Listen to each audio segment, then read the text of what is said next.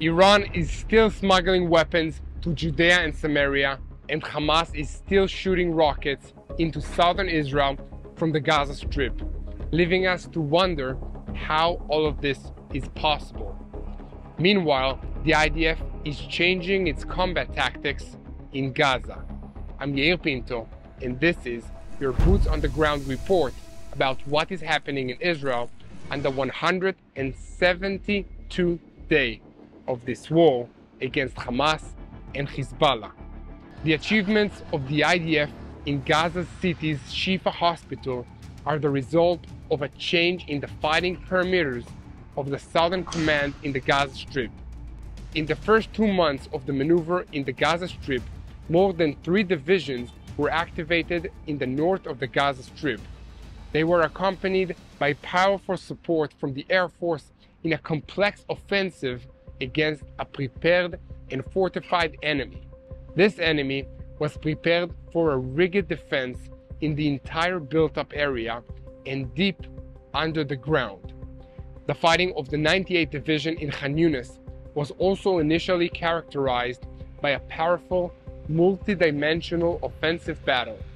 After 2 months of hard fighting, the IDF managed to dismantle the organized military structure of Hamas in the Gaza Strip.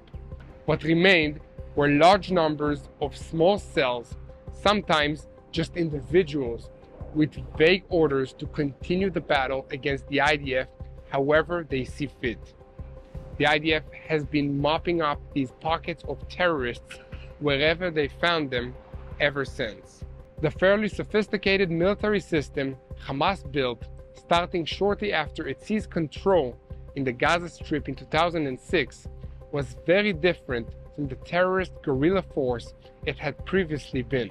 They obviously had help in this, mostly from Iran and Hezbollah. Together, they built a powerful military force organized in battalions and brigades, controlled by headquarters, supported by advanced communication systems and weapons, supported by an industrial production system for diverse means of warfare. However, now that the force has been shattered by the IDF, Hamas is reverting back to its former ways, becoming a more decentralized guerrilla force with the survivors of the IDF attacks organizing using improvised skills and jihad determination. Faced with this change in the structure and methods of Hamas's operation, the IDF Southern Command were required to, as the old say is going, adapt, improvise, and overcome. It is appropriate to explain the advantages of changing the IDF's mode of operation. The change in the deployment patterns of the Southern Command and the significant reduction in the scope of the forces are adapted in this aspect to the conditions of guerrilla warfare. These conditions include the prolonged deployment of military forces in an area that remains saturated with weapons. The second step in changing the pattern of operations was reflected last week in the quick and highly successful raid on Shifa Hospital in Gaza City. What appears on the face of it as the IDF's abandonment of the area in the center of Gaza City actually created the conditions for a quick and targeted raid under conditions of surprise. In other words, the IDF set a trap for Hamas, and Hamas rocked right into it. The achievements in dismantling the Hamas military system in the first offensive campaign are, of course, what created the conditions for the transition of the new pattern of action. Please continue to help us spread the truth by clicking the follower button, subscribe to our YouTube channel, and share our content with your friends. And don't forget to pray for the peace of Jerusalem. Next, I need to tell you about some political developments. Usually, I don't really get into politics, staying in my military lane. But we have to understand the political picture clearly, as it directly affects the military picture. We had a clear goal in this campaign: to avoid a forced ceasefire without a hostage deal. there was an American proposal on the table for Hamas to release the remaining Israeli hostages they abducted on October 7th in exchange for a prolonged ceasefire. The terrorist organization Hamas replied to Qatar and Egypt that they were entrenched in their demands for a permanent ceasefire that would include an unconditional Israeli retreat, and rejected the American proposal. Despite the huge list of demands that Hamas required and its rejection of all the efforts to compromise, the UN Security Council voted on Monday evening to demand an immediate ceasefire, handing Hamas almost everything it wanted on a silver platter. The US abstained on the vote, breaking with its previous policy of vetoing such resolutions. A senior Hamas official was terribly satisfied with the UN Security Council's decision, declaring that this step will isolate Israel. Biden should put pressure on Netanyahu, according to his words. On the other hand, for many weeks, the international discussion surrounding the Gaza war has been focused on one central question: will Israel invade Rafah? In my opinion, there is no way to avoid a ground entrance to Rafah, where according to intelligence estimates, about 1.4 million Gazans are concentrated at the moment. Among them are thousands of Hamas terrorists who are hiding in a small area of 64 square kilometers, among the masses of Palestinians who fled there in the shadow of the battles.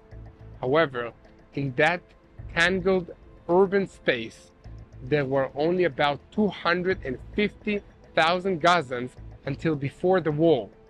That means that the population has increased by 700% in the past few months. Let's talk about it. From the IDF's point of view, the IDF is preparing for a prolonged fighting in the Gaza Strip, which is expected to take a few weeks, including a military battle in Rafah. Israeli officials have stated that the IDF believes they can significantly damage Hamas's remaining capabilities in order to move to the next stage of the maneuver. Rafah is the last bastion of Hamas control, and there are a number of battalions left that Israel needs to dismantle in order to achieve its military goals in this war. Rafah must be next in line because we must free the hostages, and the IDF has morals and values. It does everything to prevent possible harm to uninvolved civilians. This is from a military point of view, but from a political point of view, Prime Minister Benjamin Netanyahu's office said that the Prime Minister approved the IDF's plan for Rafah operation after receiving Hamas's responses to the proposed deal for the release of the hostages. אנחנו ניכנס לרפיח ונשיג את הניצחון המוחלט. After Prime Minister Netanyahu and his office announced last night that Hamas's response shows that Hamas is still persisting in unreasonable demands as part of the negotiations for the release of the hostages, even today, Netanyahu's office repeated these announcements that Hamas demands are still unfounded. To sum up, from what I understand right now from all the reports around, the US still supports Israel in the realization of all the goals we want to achieve in the Gaza Strip. However, it disagrees with us regarding the manner of realizing these goals in Rafah. The whole dispute between the US and Israel is that the US does not wish the IDF to enter Rafah for fear the harm that will be done to civilians will be high. Additionally, for the scenario of the expansion of the war includes a spillover of refugees across the border between Gaza and Egypt. This would damage Washington's relationship with the Egyptians and possibly other Arab governments, including Saudi Arabia and more. But the important thing is that there is no disagreement with the American administration regarding the military operation in Rafah. The departments are concentrating on the care of the civilian welfare in Gaza at the same time as the pressure from the terrorist organization Hamas. Meanwhile, incredibly, after 2 months of silence, 8 rockets were fired from the Gaza Strip, stopped the Purim celebration in Ashdod, an Israeli city, for a few minutes yesterday. The alert came as the movie theaters and streets were filled with people. Later, alarms were also heard in Ashkelon and elsewhere. It took the IDF a few hours to locate and eliminate the sources of the rocket fire, which was coming from the middle of the tent city of Gazan refugees. Despite the rocket squads attempting to use these refugees as human shields, the IDF eliminated them without harm to anyone else. Please, this is the time to make sure that the truth reaches far. Share our videos, subscribe to our YouTube channel, and support us only through this YouTube channel or through our official website, which is shown below. Switching our focus to the northern front, it is known to all Lebanese residents that the government is not in the hands of the elected officials, but in the hands of Hassan Nasrallah, the leader of the terrorist organization Hezbollah. Nasrallah is not interested in a war with Israel, but was dragged into the conflict unwillingly and is now looking for a way back out without losing face. Nasrallah's image as a strong and calculated man has cracked in Lebanon. His promise to end the fighting in Gaza has not been kept. Now the population of Lebanon is suffering badly from the situation and from the fighting. Many Shiite villages remain empty of their inhabitants. The residents of southern Lebanon have evacuated further north, and they are forced to look for an alternative place to reside and for schools, monasteries, and wherever there is a vacancy. These people are suffering a lot, while most of them are not at all interested in a war with Israel. If there is a big war with Israel, it will be the last one, as it will lead to the collapse of Hezbollah. Many journalists in Lebanon say that Nasrallah is taking Lebanon into a war that cannot withstand, and that the government and the Lebanese army do not have the strength to deal with it. We will continue to report on every development in Israel and the activities of the IDF to protect the people of Israel and drive away the Iranian-inspired evil that threatens us. But the threat is not only Hezbollah rockets that could be fired into Israel from Lebanon. The Shin Bet and the IDF had conducted operations in recent months to capture a large number of illegal immigrants and large amounts of weapons which were smuggled over the border with Lebanon. Most of the people and weapons Iran has smuggled into Israel end up in the Arab-Israeli villages, turning them into the Wild West. Surely the terrorist organizations are watching this and see the potential of using this situation in their own plans. This includes raising money by working with narcotics traffickers and organized criminal syndicates who smuggle drugs, weapons, and people into Israel from Lebanon. There are many aspects of these situations which are not allowed to be published at this time, but what I can tell you is that the Islamic Revolutionary Guards Corps in Iran are directly involved in the situation. It is well known that the IRGC and Hezbollah have connections with narcotics traffickers in Latin America, and they have also been involved in terror organizations targeting Israelis in many countries around the world. A year ago, Iran's supreme leader, Ali Khamenei, issued a directive to increase these efforts and also to step up efforts to attack Israelis inside Israel itself.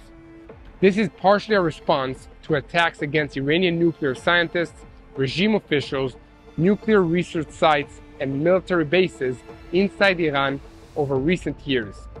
The regime believes that Israeli intelligence are involved in intense attacks, and they would like to respond by doing to us what they think we're doing to them.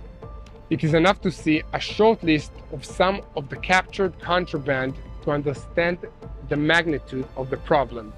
They include anti-tank missiles, plastic explosives, rocket-propelled grenades, rifles, pistols, and heavy machine guns, and even light artillery cannons. This, of course, is just what was intercepted. Much more go through, and there is fear that Russian-made anti-aircraft weapons are also being smuggled inside. Attacks against Israelis in Judea and Samaria are also growing concerns, as the Iranians are also believed to be trying to make contact with criminal networks inside Judea and Samaria. The rising tide of evil that Iran is a central part of is threatening the entire civilized world, not just Israel. It's important to remember that Europe, Russia, America, Latin America, India, and even China is facing a problem that will require great courage to overcome. Israel has been bravely standing against this threat for 3,000 years, and that's not going to change now. Please do not forget to continue praying for the peace of Jerusalem and the peace of Israel. We serve an awesome God. He's our protector. We have faith in Him, and we will win this war because of Him. Amen. Hello, this is Mati here in Jerusalem with TBN Israel. This is Yair Pinto from TBN Israel here in Jerusalem. TBN Israel is keeping viewers informed with Israel-focused news, culture, and what God is doing in this land. Support TBN Israel today online at tbn.org/Israel. Thank you.